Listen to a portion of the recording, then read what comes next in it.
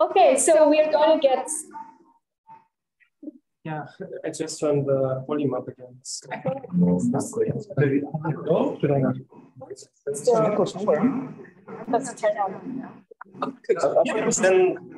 yeah, no, this one has to be on, right? This one? It's on. This should be on. Yeah. It should be on. This is off. Yeah, that's fine. Said that your microphone is on. How long is it? It's like... We're good at that. What's my Zoom thing? So this little thing. Okay, sorry, it was my fault. Okay, perfect. Great, thank you. Okay, everyone, we're going to get started. So it's going to be Ruben's advanced lecture, so the second lecture. Ruben has to leave us earlier, and that's why his lecture is a bit concatenated today instead of the full 1 hour and a half, the 1 hour lecture. So yeah, without further ado, so not taking your time. Okay, and thank you, Beijing, for staying up. Okay, thank you, everyone. So I'm going to follow up my first lecture with this cartoon. We already saw this. The top agent looks a little bit more human-like, a little bit more lively. And why we perceive this in this way?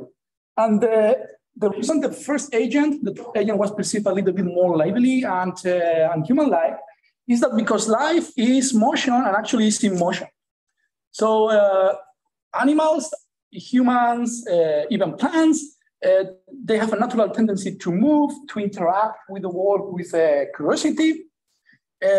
Even babies, here we have experts, Stella, is very well known from the development psychology that they spontaneously bubble vocally very early on. And even before that, they actually move their limbs kind of randomly in what has been called motor bubbling. And Alaya is also very well aware of this kind of observations. It's very well known that infants is explored with curiosity. And one question that we can ask is why we have these kind of behaviors that they seem to elude a simple explanation in terms of reward maximization. I mean, what is the goal of having curiosity? What is the goal of being motivated to interact with the world? And there is a common way of common rationale to answer to this question, which is the following: is that if you move and interact with curiosity with the world, then you learn. If you learn, you can get higher future rewards. So this is the whole idea. But the standard hypothesis here again is that we are not more than a reward or utility maximizers in the classical sense of maximizing some state signal quantity that we can measure. And I described in the first lecture, so this view has been dominated many fields. So a challenge that I would like to present to you today is to try to invert this whole rationale. And first of all, being critical about this question and say, are we actually reward or utility maximizers? So this is the case of a vacuum cleaning robot who escaped the room where he was working, and he was found 2 days after under a bush outside the hotel. So cases like this say very clearly that, well, defining reward functions is very difficult. So how do we, if you want to tell this guy what to do, designing the reward function is very difficult. And depending on what things you put in this reward function, you can get totally unexpected behavior. And if you observe animal behavior, it's very hard to infer what is the reward function that animal is trying to maximize. So it's a complicated problem in general. There are many approaches to attack it. But how do you design a reward function in this case? So you can tell this robot to maximize the amount of dust that is collected per unit of time. You can tell it to focus on a specific type of dust, which is more allergenic, more harmful for you. Or you can put the focus on energy efficiency. Or you can design a reward function, which is a linear combination of all of these. But you have here multiple choices, and it's unclear how you should weight each of these components. It's really very hard to design. So what I'm going to propose is that the goal of intelligence is this single statement over there, which is occupy action states path space. So why I'm going to propose this idea?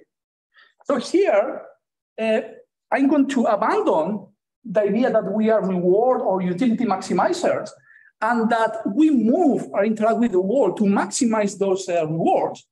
I'm going to take this premise and I'm going to flip it around, and we are going to adopt the opposite hypothesis, which is that moving around in the abstract sense, so I'm not talking only about physical movement, could be also a mental exploration if you want. Moving around is the goal, occupying a space is the goal, and external rewards are just the means that we use to achieve that particular goal. So it's completely reverse. So let's see how far we can go with this new premise. So yeah, there's the goal, there's the principle that I would like to put forward. This is a little name for that. So what kind of behaviors we will expect if we design an agent that follows this principle, that is trying to perform many actions, many behaviors, occupying and visiting many states? What kind of behaviors do we expect to observe? Well, we expect that this agent is going to be curious and explorative. In the broad sense, it's going to be moving around, so that looks very human-like.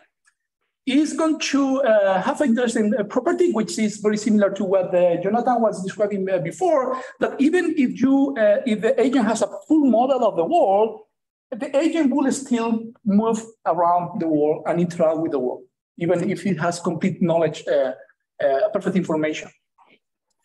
A very obvious implication is that to occupy more space in the future and to perform many actions, the agent needs reward. So you should observe some goal-directed behavior. So you should observe situations in which the agent goes to get reward to be able to move further in the future. So rewards are still kind of in the place, but with a different flavor. These agents are going to have a survival instinct, because if you enter into terminal states where you cannot move, then that gives you very little value to that state. So the agent will start to move around while avoiding this terminal state, okay, in a natural manner. Of course, they're going to have a preference for freedom. They would like to be in states where there are many actions to do and many states to visit. And we will see that this is again telling to you that we don't conceive of the state as only the external state, can also be internal state to be explored or visited. By the way, I can take questions anytime that you want, so I can cut off some parts of the talk with no problem, okay? So this is the schematic that I described in the first class of the framework of Markov decision processes. That is very general, except with some caveats that Jonathan described. So you start with the state ST, you perform one action, there is a transition to a new state, and possibly you get a reward, and then you keep this doing in many future steps. So just to refresh you the memory, so at every state, there are many possible actions that you can perform.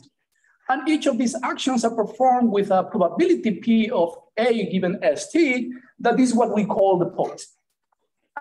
And it's a stochastic mapping. So when you perform the action A, there are the possibility of generating different possible states. And this is what we call the world model or the transition probability matrix. And possibly after performing action A, after being in a state S, you can get a reward. And if you remember, we define external rewards as being a state action signal, so something that don't depend on the policy that the agent is being followed. So that's the classical approach, and then we can define the value function. I don't need to go over it.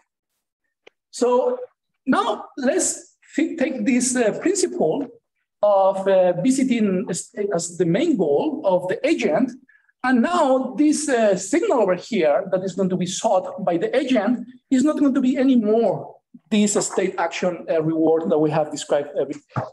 So this reward signal now is going to be something that depends on the policy that the agent is following, and with the goal of trying to occupy a space. So how we should think of this, of the rewards that we will get? So let's assume that you have a policy when you are in this state that is fully deterministic. For that state, you can only choose one action. Okay, so this is a deterministic policy, and then the gain in performing that action, or how much you occupy that action, is going to be zero, because it's the one that you perform always. So by performing it again, you don't gain anything more because it has been already visited, so to speak. So how we should then write down like a nice mathematical formulation for this reward. So let's try out this function. This is a function that the intrinsic reward is the minus logarithm of the policy, of the probability of performing A given S. If the policy is deterministic, then the logarithm of 1 is 0, and it gives us this intuition that if there is no gain of by performing a new action A, if it's the action that we always perform. But if we perform an action with a very low probability, there is a lot of gain in occupying that action, because it's one that we very rarely perform.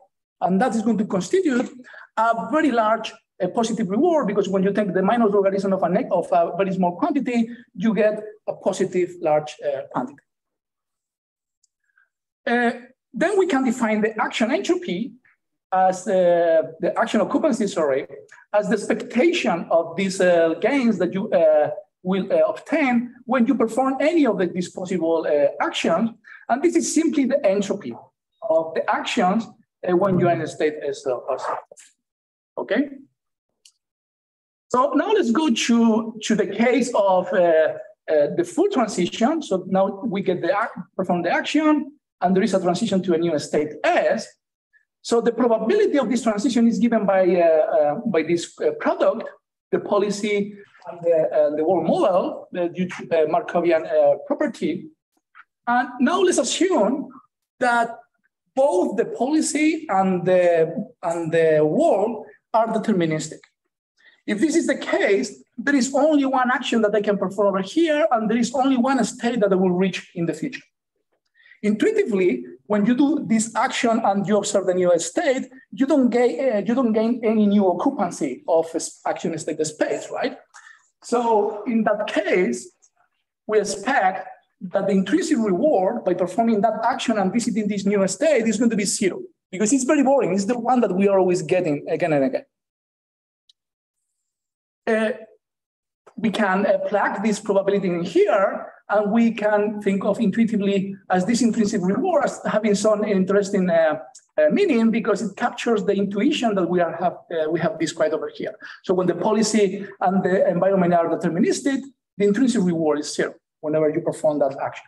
But if the policy is very random and the environment is very random, then you visit kind of very rare action states in the world. And this is what you want according to this. So that's going to constitute a large positive reward. So what we are saying is that the immediate reward that you will get by performing a state A and jumping to state S is the sum of the action entropy plus the expectation of the state entropies, depending on the action that you have just performed. Okay, so we can extend this in the future, and we can define a new value function where instead of having the state action rewards, well, we have these policy-dependent rewards that model this intrinsic motivation to visit actions and states in the world. We have precisely a very similar form to the one that we have described in the previous class, is a discounted sum of action and state entropy. So here you will balance getting immediate entropy in terms of actions if you think that in the future you're going to get a lot of entropy. So you can trade off immediate entropy with future entropy, immediate freedom with future freedom, if you want. Okay, so one very interesting piece of math that I'm going to go really very quickly over this is that this is the only measure that has this very interesting property. So if you want to build a mathematical measure of occupancy of action and states, this is pretty much the only form, except with some coefficients, that you can use if you ask for what we call the additive property, which is the idea is that when you occupy the occupancy of a path of any length can be broken into the occupancy of the shorter paths that compose that path. So what are these desired properties of action state path occupancy? So let's assume that you are in this state. We call it the action state, but can be a state only. And you can reach to these other action states, and there is a transition probability of going from I to J when you follow a specific policy. Okay, so how do we define intuitively? Well, this is what we will call a path of length 1, because there is just one step forward in the future. Okay, so how do we find an intuitive notion of occupancy of that state over there? So what we want is that the gain that we have in occupying a new state is going to depend on the probability of this transition. Okay, so we want the occupancy gain to be a function of that probability. Okay, it has to be local information. And the second thing that we want is that this function should decrease with the probability, meaning that if I perform a very low, rare transition with very low probability, the gain in occupying that state should be very high, should be very large. So I want to have a decreasing function of P as C. This is one example. Let's assume that this is under the policy that we are following. These are the transitions. So this is kind of the emptiest path. So if you perform this path, then it's going to give you higher intrinsic motivation, higher intrinsic reward. Well, we ask C to be a smooth function, and this is just a definition. So we define the occupancy of one step path as simply the average of the occupancy gains when you perform any of the possible actions that you have over there. So it's this average over here. Okay, so what is the additive property about? So the additive property is going to tell you something about how we should define, how we should extend this definition to paths of length 2 by using the same notion of occupancy. So the idea is that you can interpret a path of length 2 as, again, as an object that has some probability, and we need to use the same occupancy gain measure that we have used in the previous case.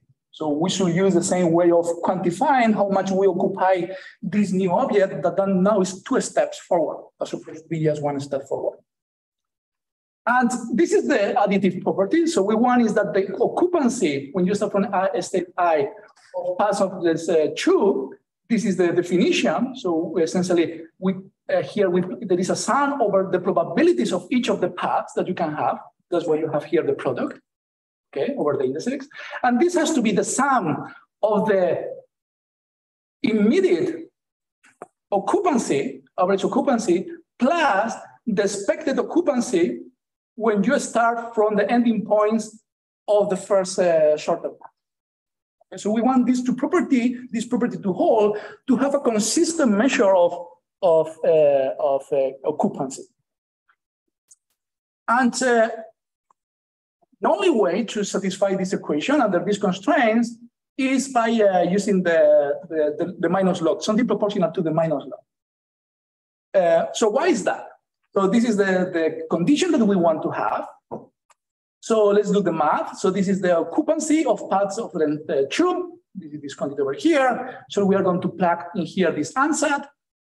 So here we have the minus logarithm of this of the product of these probabilities. Now we use that the logarithm of the product becomes the sum of the logarithm. So we have two terms. The sums are identical so far, but the terms are very different.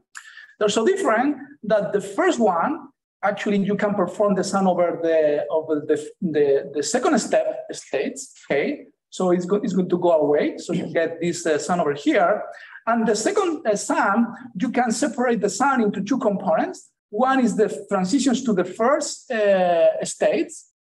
Further, and then later on, the transitions to the second state.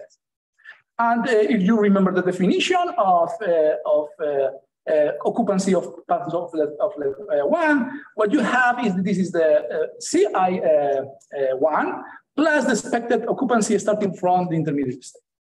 So the log satisfies this condition, and actually is the only function that you can.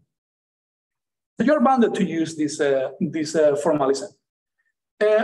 Here we can generalize this to different values of alpha and beta so that you can weigh more entropy of actions versus entropy of transitions. So there is some flexibility in the framework.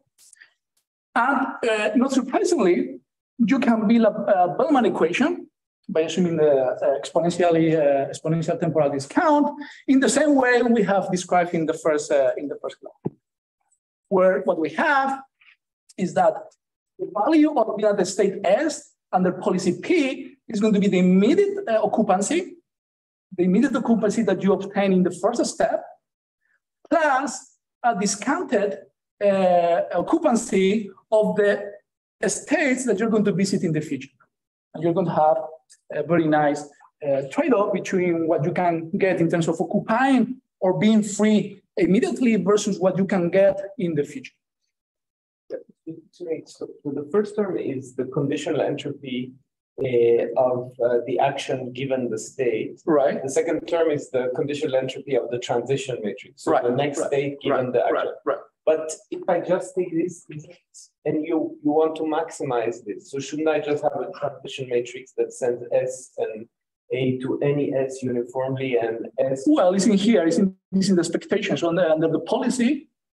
Yeah. So there is here an average over the actions.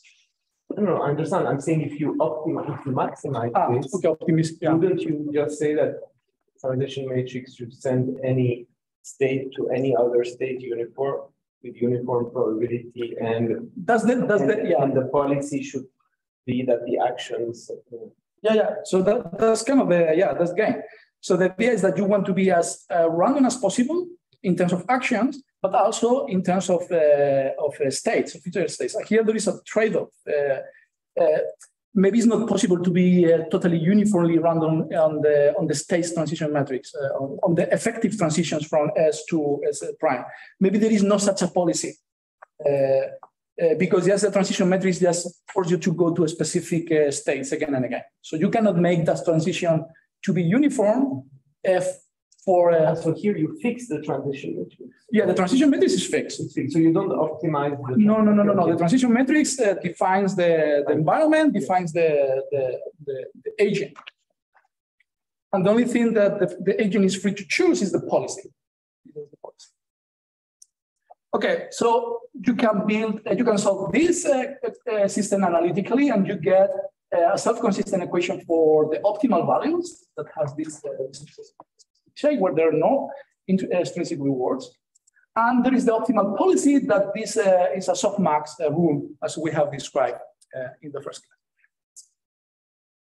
class. Okay, so let's give a few examples to clarify what Robert was asking precisely. So let's assume that you start with this state, and there are only two actions in the world, right or left. That's it. This is what you have in the world. But there is a possible transition to the next state that is going to be if you perform action A with probability 1/2, you jump into a state S1 or a state S2. But if you perform action A2, there is a deterministic transition to S3. So the question is, what is the optimal policy if you want to maximize occupancy of actions and states? Okay, this one is suboptimal. So if you choose with probability 1/2 either of these two actions, then you end having that you visit this state S3 more than either S1 or S2. Okay. So the optimal policy in this case is choosing the first action with probability 2/3. In such a way that every action state, here you have three action states, this one, and this one, any of those are chosen with probability 1/3. And that's going to maximize the immediate occupancy or the immediate entropy. That's optimal. So now let's assume that the world continues over time. So if you perform action A1 and you end up in state S1, you only have one action. So this is a very boring state. Here, this is the same, but this is a super interesting state because from this state, you can perform many, many actions. So then what you should do, then the optimal policy changes completely. Now you should choose with probability surely larger than 1/3 this bottom branch over there, because in the future, you're going to get more intrinsic reward based on the availability of many, many actions. But what happens is that if you follow this path, then you die with probability 1. Well, in that case, because you know that when you enter in this state, you're not going to be moving into the future anymore, your entropy is going to be 0, then this path is no longer desirable as compared to the one on the top. Here you can see there is going to be all these trade-offs between avoiding terminal states and visiting states or where there are going to be many, many possible actions. Okay, so this is a summary of methods that we have described. So this is the Bellman equation. Here you can plug a reward that depends on state S and A and possibly on the policy. And this reward can contain possibly all these many terms. And in all these cases, we know how to solve the problem, right? So this first case is the standard RL, when there is just an external reward that depends only on the state and on the action. Now we can plug this additional term. This is what is called entropy regularized RL. But you can also add a default policy. This is what is called KL, RL. But now, with this new framework, you can also, sorry, it was too fast. You can add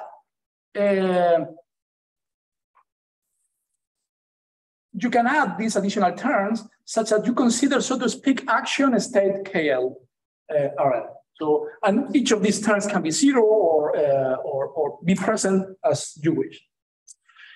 But we are not interested in this classification of framework, which I think is nice, but what we're interested in is what is called reward-free frameworks. So there is no notion of extrinsic reward. Everything is going to be done by the agent in an intrinsic motivated manner. And in this case, the only reward terms that you can add is this minus logarithm of policy and the minus logarithm of the transition metrics. By the way, you remember what empowerment was from the previous class? Remember that empowered agents are going to be those that they like to perform actions for which the next state is very well defined. So essentially, it's very deterministic. You can also get that framework by choosing beta equal b negative. So it's not exactly the same empowerment framework, but you can model empowerment with this very nice sequential framework as well. And why it doesn't work if you use KL? Why using KL as an intrinsic reward or occupying a state, it doesn't make sense at all. So why I'm proposing only this? Well, if you use KL, let's assume that your default policy, this is KL, the instantaneous part that you will need to average across the policy, of course. But what you have is that this, let's assume that the default policy is uniform. What you have is minus alpha, this term, and then what you have is minus alpha logarithm of the number of states that you have available at every, the number of actions that you have available at every single state. So this is clearly a penalty for states for what you have a lot of actions. So if you're interested in giving motivation to an agent, to this action and states, using KL doesn't make sense at all. Okay, and then we will have some problems when we want to go to the limit to the continuous limit just because of this reason. Okay, so now let's play with a few examples of increasing complexity. So let's start with a very stupid, simple arena where we have two agents. The H agent is my agent, is the one that wants to occupy space, and the R agent is the traditional RL reward-seeking agent. Okay, so for the two cases, I'm going to define the state as the Cartesian product between the position of the agent in this arena and the energy of the agent. So here it's going to be very critical to define an internal state of the agent. And let's call it energy. It can be any other thing that you want. It can be more complicated than this, of course. So this is energy, but it's going to play a very important role. And the role that it's going to play is the following. So the agent is moving around. Whenever it's moving around or just stays still, it loses one unit of energy. Okay, this is energy consumption, if you want. Every time that it reaches a food source, there are food sources in this arena, it gets a quantity of 10 units of food in the energy budget. And there is a maximum that it cannot reach, cannot go beyond that. And what is important is that we define terminal states, states for which the agent should stay away. And these terminal states, I mean, this is a very natural definition. It corresponds to energy equal to 0. When then it is equal to 0, then the agent stops moving, and then the entropy of those states are going to be much lower than any other states in the array. Okay? So here we model, this is the H agent with the intrinsic reward. This is our agent with the external reward. So let's see how they compare the two of them. So not very surprisingly, the H agent moves around in the first run actually, but now this covers a second run.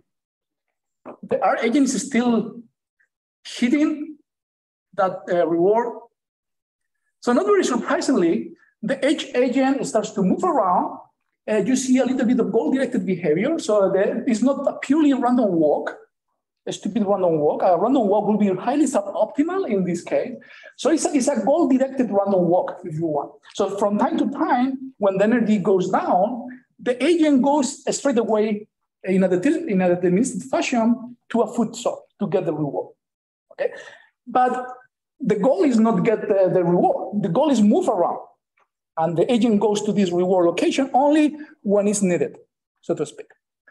But if you compare the two behavior, you could say that this is kind of like depressive-like behavior. It's like sticking all the time again and again. And this one is more like a lively, joyful, chill-like behavior. Okay.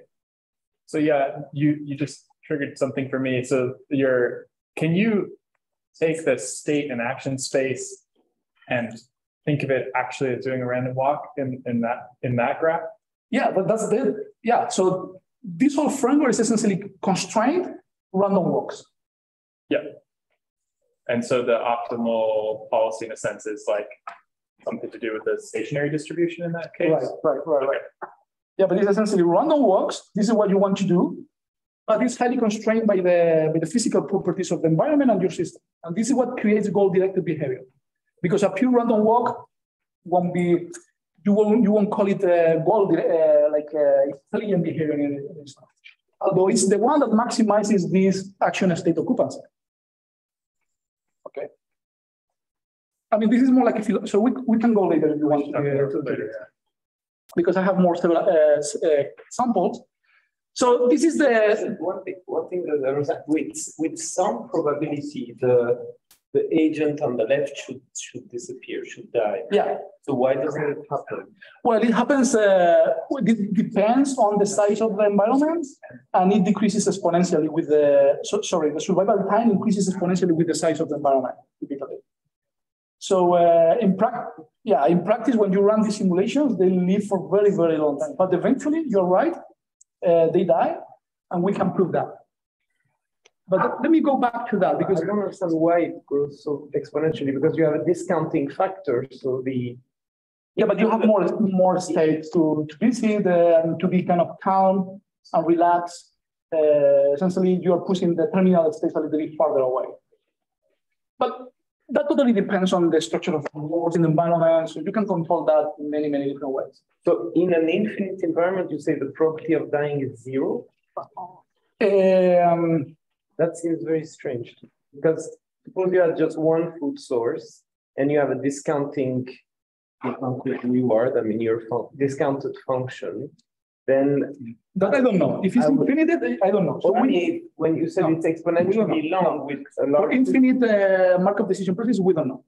But you said with n it's exponentially large, so that means more or less infinite, right? Yeah, but yeah. Okay, let's talk more on the but this is an empirical observation, so I don't know whether this is going to go over and over for increasing size. Let's hold that there. Okay. Yeah, there was a question over there, right? Or maybe it's... Oh, no, it's fine. Okay. Okay, not surprising, you occupy more space in here in this case. And just to tell you that this behavior is observed for a broad range of parameters. You shouldn't show results only for one set of parameters, but for a broad range. So it's false. Okay, so now let's go to a second example, also very, very simple. And now we have a cat and a mouse. The cat is, the mouse is the agent. Is the agent that wants to occupy, yes. Correct me if I'm wrong, but if you define rewards in a certain way, you can also generate that sort of a behavior, like the exploratory behavior that you showed on you. Not really, because you don't have a stochasticity. You can have a stochastic policy. But it's not optimal. But you cannot define rewards in a way that becomes optimal. If the rewards are themselves stochastic, then yes. Then you will have variability. But if you take the same framework and you compare the same environment, you compare the age with our agent, they are very different always. And I'm going to give you more example. So, for instance, in the previous example, we added some noise into the R agent. So actually, we added the epsilon greedy strategy. Actually, this is a lot of noise, and nevertheless, the agent is almost very deterministic. It moves a little bit, but it doesn't want to do so. Actually, if I chose epsilon equal to 0, you will see that the agent is all the time that on the foot source with no motion.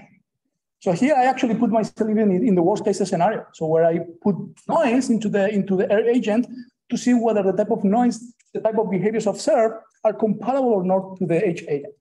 Yeah, but for example, you could have a reward structure which is, instead of having a negative reward, a positive reward for changing the state or something like that. And then that could also explain similar behaviors. Of course, it would not be exactly similar I would be happy to discuss and see whether that can be formalized in terms of Bellman equation, whether that doesn't explode in terms of states and this kind of thing. But we can discuss, very interesting discussion. Thank you. Okay, so this scenario, the mouse is the agent, is trying to occupy the space. The cat is just passively being attracted to the cat to try to catch it. Okay, so here there are two types of terminal states. One is when the mouse is caught by the cat, the mouse dies. So if the mouse wants to occupy a space, actually state space, wants to avoid the cat. Okay. We're not telling this to the mouse, but the mouse figure out this out. And secondly, the mouse needs to get some energy. If the energy goes to 0, then it dies. So it has to go also to the food source. Okay, so this is the R agent that gets some reward by getting the reward. So the mouse is kind of smart because this is the cat. And as the cat goes to the left, then you can see it's teasing the cat. It goes around the wall and gets the cheese. And again, it's doing the same. So the R agent is not stupid. It discovered a very good strategy, a very good behavior to both avoid the cat and get to the food source in a consistent manner. Here, the mouse must know something about how the cat behaves. Yeah, it knows the transition metrics. It knows Of the the transition cat. metrics of the cat. Yeah, has a lot of experience with cat. Yeah. This is a specific map. But let's see now the H agent. So the H agent starts to do something very similar to the R agent. So there is these clockwise rotations, but it also uses counterclockwise rotations. So did you see that? So sometimes goes clockwise and sometimes goes anti-clockwise. So this agent has discovered a different strategy to solve the same task. And it shows variability in this strategy. Sometimes follows one, sometimes switches to the other one. We can quantify that like this. So this is for a range of parameters. The H agent has a probability of performing clockwise rotation that is close to 0.5. It's pretty much random. Sometimes one, sometimes the other one. While the R agent is consistently biased to choose the clockwise rotation. So if you quantify behaviors now in this more complex fashion, you see that H agents generate more interesting, richer repertoires, behavioral repertoires, as compared to the boring, although smart, R agent. So this is another comparison. Maybe I should go fast. So I'm going to skip this one because I explained. Okay, so now this is a third example where this is a highly nonlinear system. So this is the continuous domain space. This is the balancing pole in a moving card. I mean, this has been solved in many different ways. This is one way of solving it. This is the R agent. Here we define terminal states as being those when the card hits one of the boundaries, or when the pole is falls below 45 degrees. So we define this as being terminal states that you saw. And this agent gets a little bit of reward whenever it gets fully vertical. So this agent is very good at balancing the pole, but in terms of behavior, is doing the stuff, but not much, right? Well, this other guy swings back and forth, balancing the pole in a kind of behavior that we could call it even dancing, like even in this very low dimensional system. So the dynamical repertoire of the H agent is much larger than the R agent. And now let me compare. Let's go to this plot over here, because this is super interesting plot. So what I plotted over here is the percentage of survival time. So this is the survival time of both the H and the R agent as a function of epsilon. So of course the H agent doesn't depend on the epsilon for the epsilon greedy component, for the noise component that we could add to the R agent to generate more variability. So the H agent pretty much survives all very long episodes that we have simulated with probability 1. And with the R agent, when epsilon is 0, that actually should be very good at balancing the pole, actually survives less than the H agent. And this is why the entropy term is used as a way to regularize problems in RL. So here the regularization that takes place is more like a numerical fashion. So approximating or solving this set of linear equations involves highly nonlinear equations that you have to approximate. So you make numerical mistakes, numerical errors in those approximations. And when you try to solve it without noise, then these errors propagate way more than when you add a little bit of entropy component on it. So essentially the entropy component smooths out the value function, and then you can perform much better value iteration under these approximations. Epsilon is the parameter that controls the epsilon greedy strategy for the R agent. So is epsilon, if you remember, is the probability of choosing a random action. Now you're not solving thermal. Yeah, these are solutions for numerical statistics from the agents that are optimal. Either the R agent is optimal, knowing that it has this epsilon, or the H agent is optimal. So can you say again? Then I don't know what it is. Can you remind me? Epsilon is so in epsilon greedy, if you know the value of the options, then you're going to take the option that maximizes the value with probability 1 minus epsilon plus epsilon n, but you can forget about this. I mean, don't worry. Epsilon is typically small. More than 1 for sure, but typically small. And then the probability. Okay, we can now see the blackboard. Okay, sorry. So the probability of taking a suboptimal one is epsilon divided by n. And this epsilon is just a component that we add to the agent to generate variability. I think I'm just missing something. So where is this? Where do you insert this? This is only for the R agent.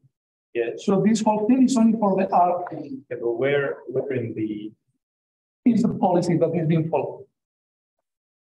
So it's like so you introduce an error term in the agent knows that it's going to perform this, that it cannot control perfectly well the actions. So the agent is fully aware that from time to time, it's going to choose any of the other actions with some probability, and it's fully aware of that. And now it solves a Bellman equation associated to this problem. And why can't you do that for the H agent? We can do that, but it's going to be worse than what we obtain over there.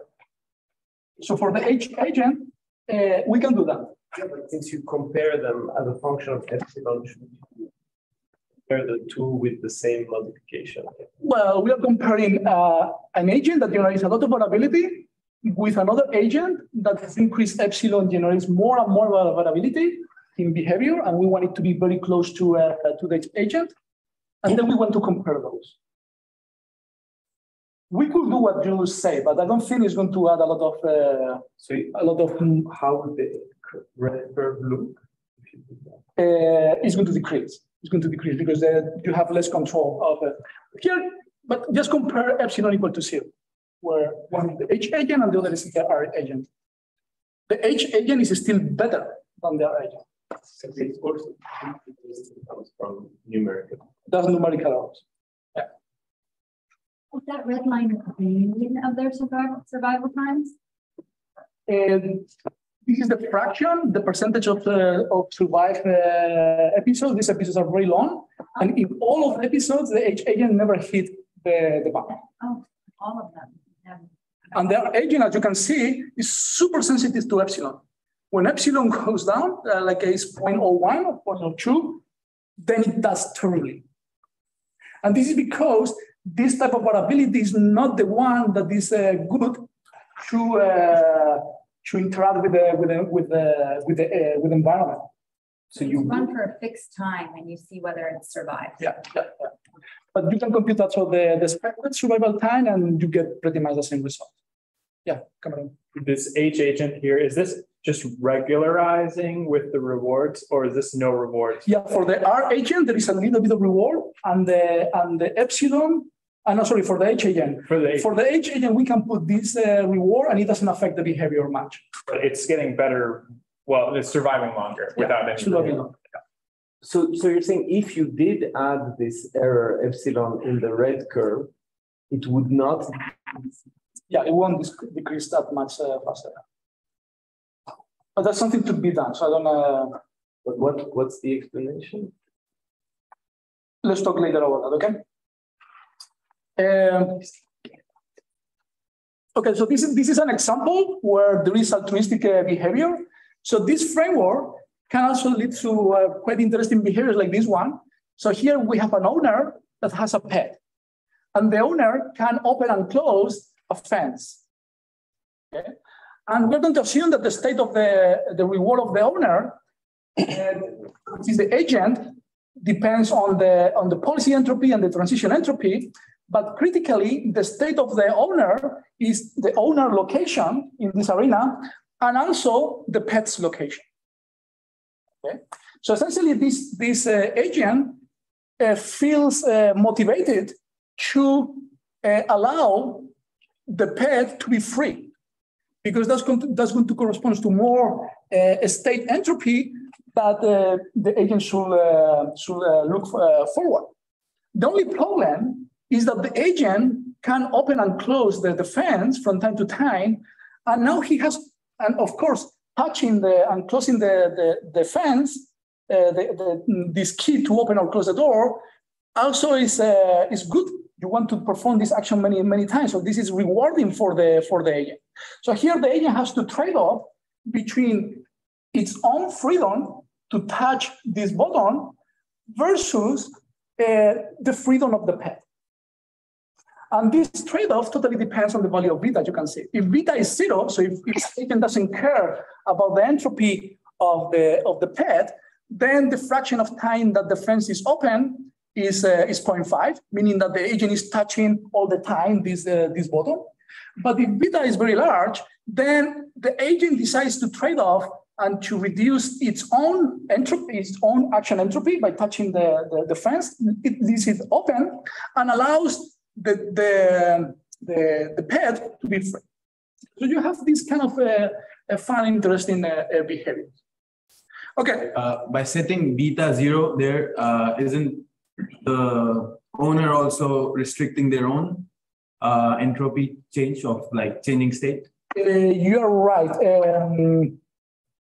You are right that we should do this by taking at least into account the owner's location to be a more fair comparison. But I think it's going to be pretty much the same. Maybe slopes change a little bit here, but it's going to be the same. Okay, so in the last 5 minutes, I'm going to talk about how do we take this framework to understand neural variability. So, Jonathan has also been talking about different ways of conceptualizing neural variability. Over there, we have Giorgio, an expert on neural variability. So I'm going to propose yet another theory of neural variability. So in this room, I think there are going to be 3 or 4 or 5 different theories of neural variability by the end of the summer course. So neural variability, I don't think I need to go into the details. There is a lot of variability. These are the same stimulus, different trials, different responses. Sorry. Okay.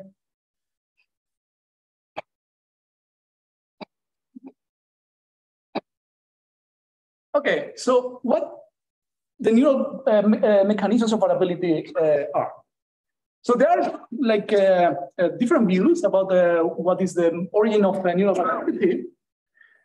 One standard approach is that, you know, the brain has some stochastic components, such as a stochastic vesicle release that is very spread out in the brain. Pretty much all synapses, they have a stochastic vesicle release. Well, this plus amplification through recurrent connections can generate variability in a neural network that you just simulate. Another account, even more standard, is thinking of neural dynamics as chaotic. And because you have chaotic dynamics, okay, you will never see exactly the same response in the neural activity. So let me put forward the hypothesis that variability is not the result of this, could be the result of any of these mechanisms, but actually it fulfills a goal. And the goal is to occupy activity space. So you have your brain, you don't want to be your brain stupid. So essentially the brain is pushing neurons to do different stuff more and more. Up to some limit, of course. So what the limits are? Well, the limits are that, okay, you want to generate neural variability as long as this doesn't result into non-adaptive behavior. You don't do crazy things. And as long as the brain activity doesn't enter into pathological regimes. As long as you avoid these 2 things, you would like to have a large variability, as unconstrained as possible. Okay, so let's assume that we want to control a nonlinear chaotic system. So I'm going to be plotting here the activity of many neurons as a function of time. So if you take a chaotic nonlinear system that are used in the literature, Cameron described some of these models before, you get that there is a stochastic behavior in the activity. The activity goes up and down. And there is a little problem with this type of networks because many neurons, pretty much every neuron from time to time gets to saturation. This corresponds to neurons with TAN, hyperbolic TAN transfer function. And the activity of these neurons go to 1. So essentially, this is saturation regime of the neurons. And eventually, all the neurons get to that regime once in a while. Well, this seems to be a problem because you don't want neurons to be burned as they go to the saturating regime. You don't want neurons to fire too high.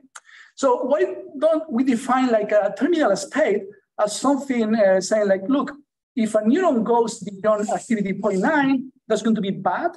So this is arbitrary, but let's assume that this is going to be bad for the brain, and you want to avoid that. And at the same time, you want to generate as much variability as you can. So this is the trade.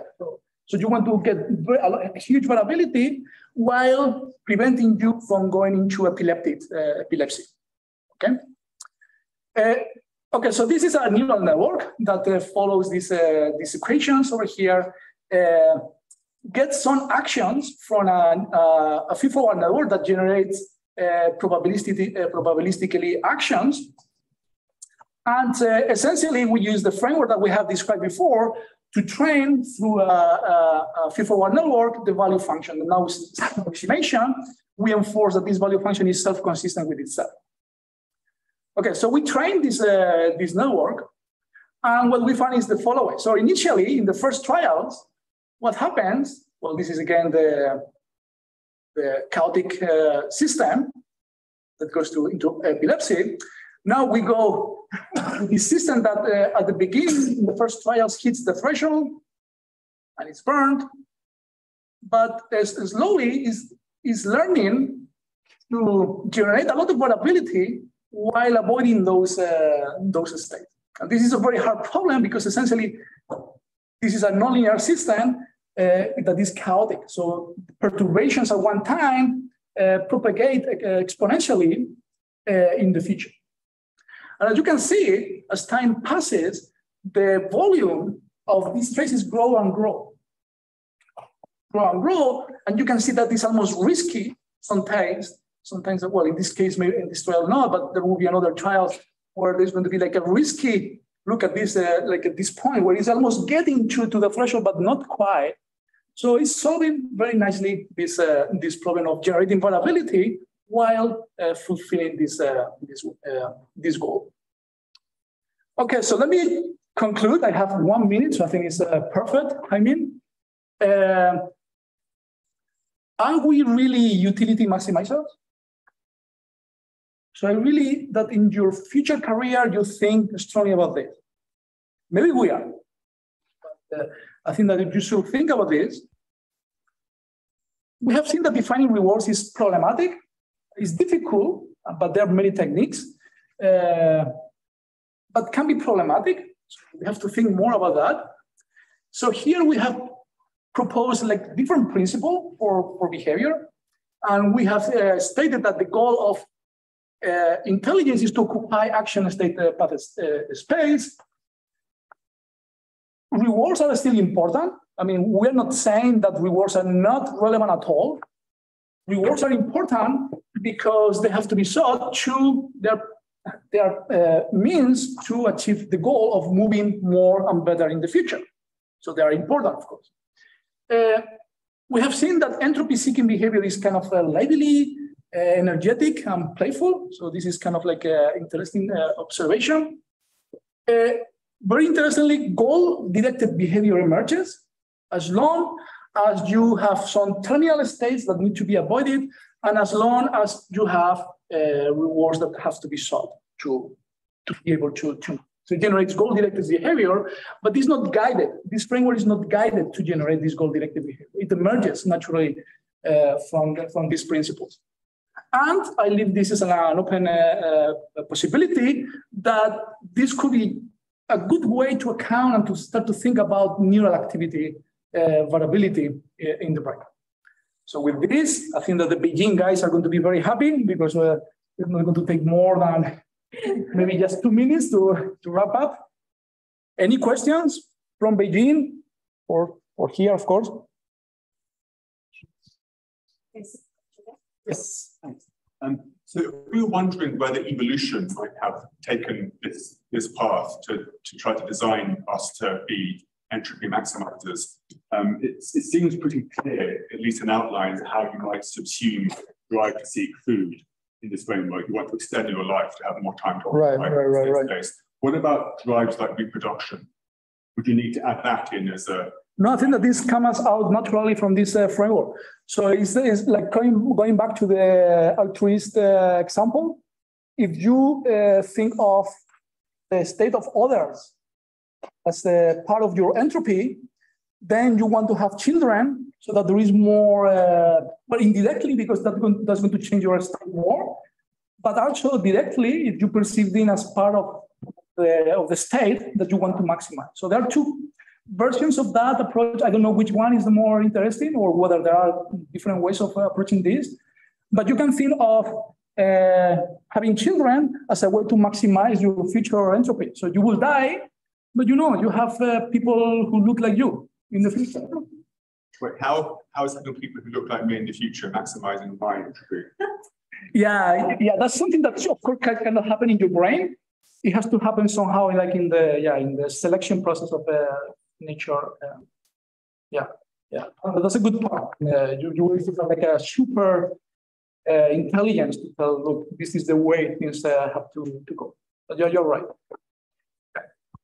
But you're stretching really too much right now the framework. But I think we could get even there, but not yet. There's a question from Beijing. Sorry, now. So maybe Beijing question? Yeah. If the environment is very stationary, would our agent be more adaptive than H agent? Both are going to be. I mean, we have played with different examples, and the truth is that our agent survives less than the H agent consistently. So we don't have a definite answer, and this happens for both deterministic environments and also for stochastic environments. There was another question over here. Does this depend at all on the discount factor?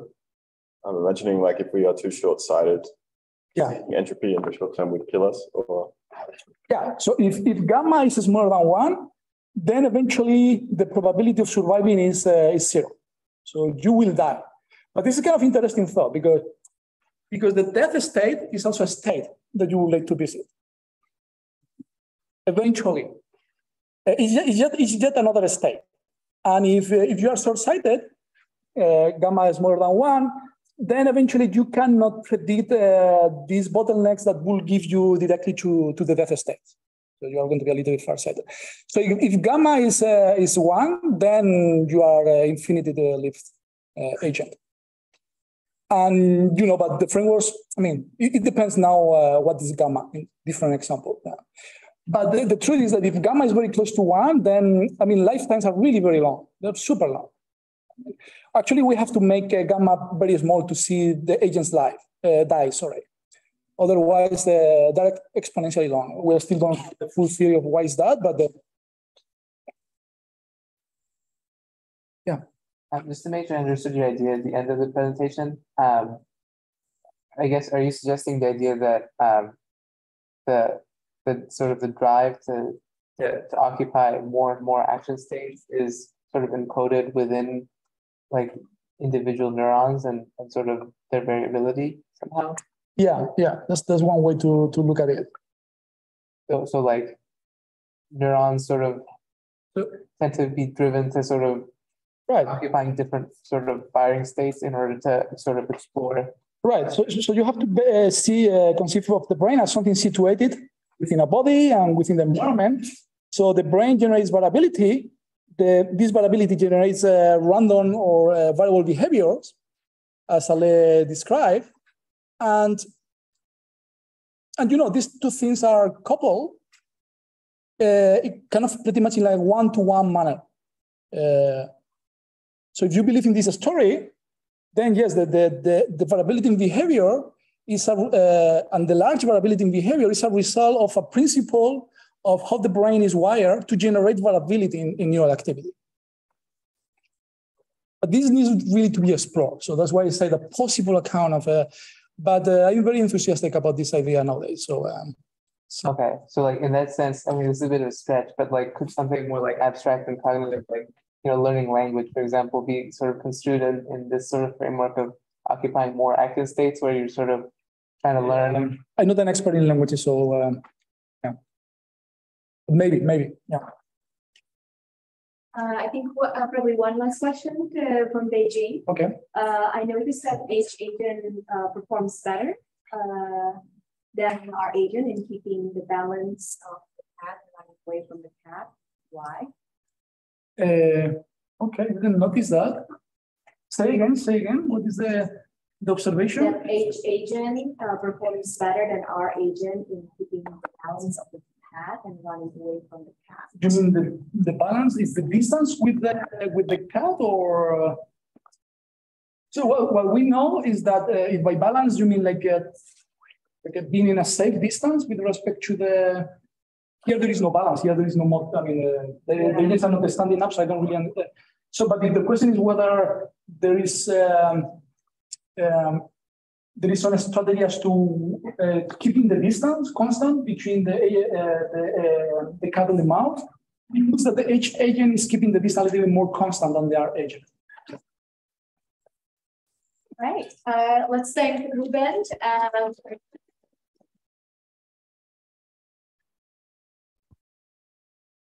Beijing, we say good night to you, and we'll resume tomorrow for all of us. In Basel, we have a special presentation from